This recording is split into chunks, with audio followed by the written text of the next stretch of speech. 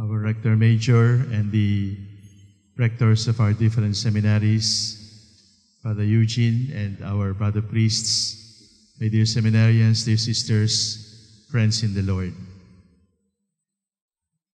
It is not unusual that our three seminaries celebrate the Mass of the Holy Spirit separately.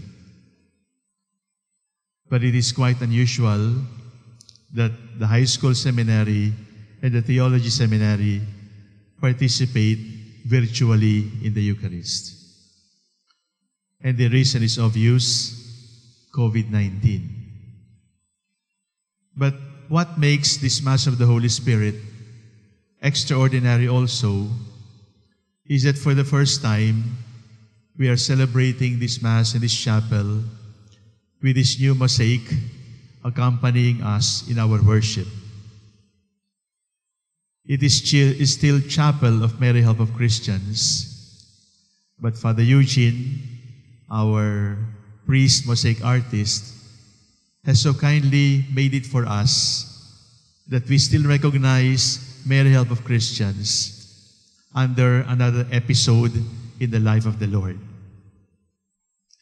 There are three significant gestures of the Virgin Mary under the title Help of Christians. Number one, she is always standing. Our Lady of Montserrat or Divina Pastora are images of the Virgin Mary seated. But Mary Help of Christians is always standing. The second typical sign of Mary Help of Christians is to clutch, to embrace the baby Jesus.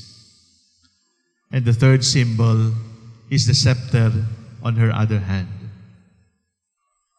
Before us, my dear brothers and sisters, is still Mary Help of Christians, standing, embracing, but this time without the scepter.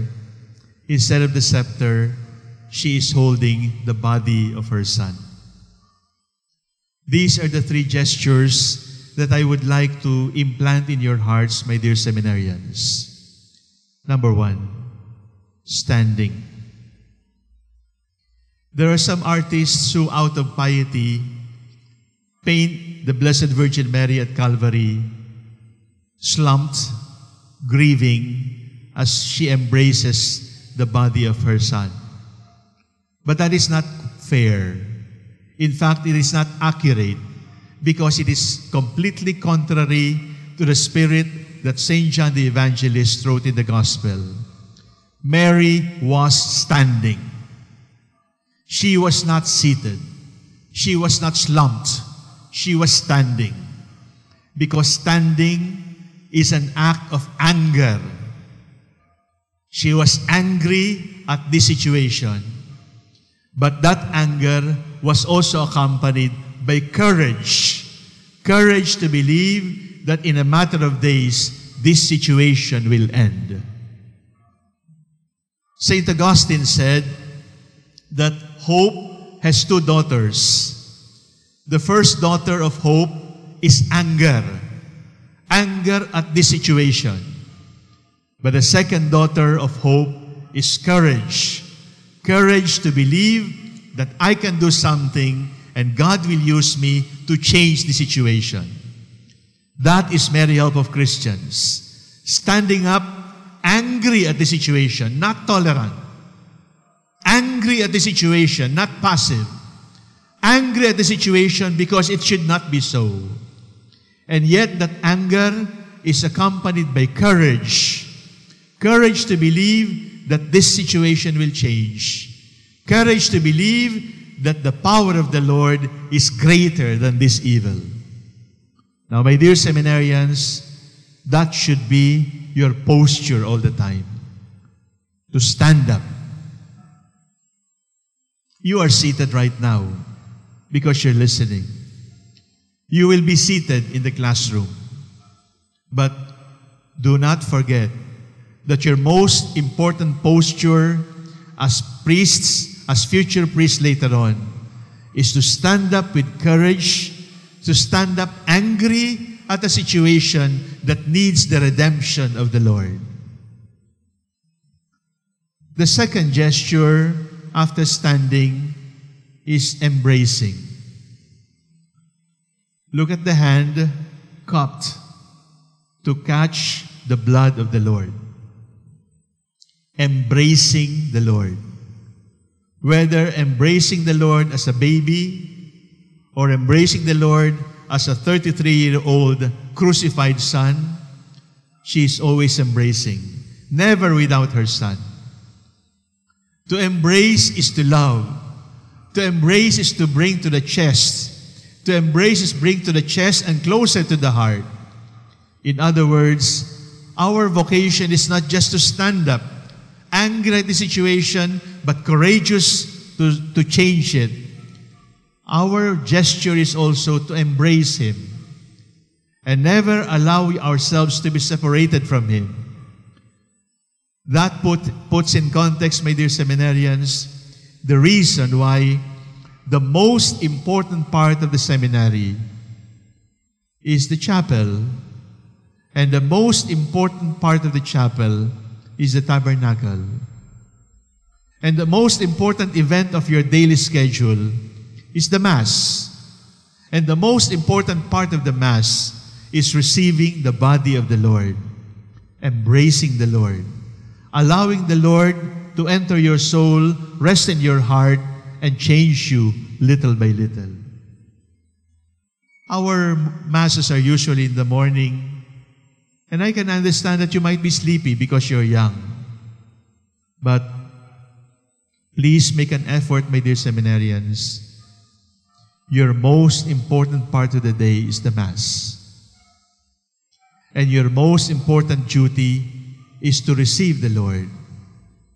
Because after standing, you, my dear seminarians, should always be embracing the Lord.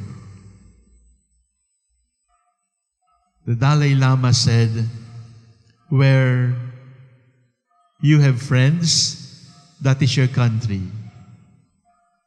And then he continued by saying, where you are loved, that is your home. But whoever loves you, that person is your mother. Because a mother can love us uniquely, and no one can ever love us more than our mothers next to the Lord. Now, as priests, you will be called fathers. But before you're fathers, you must be brothers. But in a manner of speaking, you are called to be mothers for Jesus, because you're supposed to be the first to love Jesus, embracing Him, clutching Him, catching His blood. The third gesture of Mary Help of Christians, after standing and embracing, the third gesture is holding the scepter. The scepter is a symbol of power. Father Eugene has so kindly laid down the scepter of the Virgin Mary by her foot.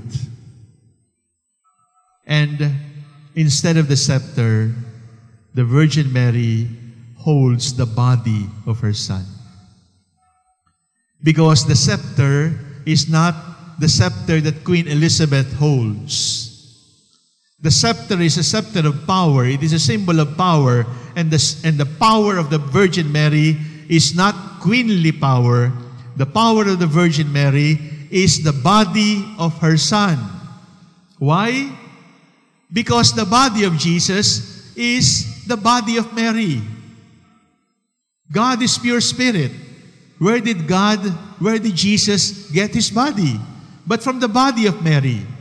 And that is the power of the Virgin Mary, to hold the body of her Son, because that body was her body. Before the apostles could say, take this is my body, this is my blood, the Virgin Mary at the foot of the cross could say, this is my body, this is my blood, this blood came from me, this body came from me. I gave Him my womb, I gave Him myself, and I gave him flesh and blood. Again, my dear seminarians, when you hold the power in your hands, remember that it is not meant to rule. It is not meant to dominate. It is meant to show to the people that my power is the body of the Lord, and to be able to give that body to your brothers and sisters is real power. 3 words for the school year 2020-2021. Stand, embrace, and give. That scepter was not close to her chest. That scepter is extended because that scepter is not for queens. That scepter is for mothers who give body and blood to their children. Stand up for the Lord with anger against the situation, but with courage that the power of God is stronger. Embrace the Lord because the Lord is our strength, and the Lord alone gives meaning to our lives. Finally, give the power, share the power. Whatever scepter you receive, it is always meant to be shared, because the mark of a real disciple should be generosity in giving. For this school year, my dear seminarians, stand up, embrace, and give, so that in the seminary, we do not only form you to become another Jesus, we also form you to become another Mary, to give birth to Jesus in this world that is looking for Him.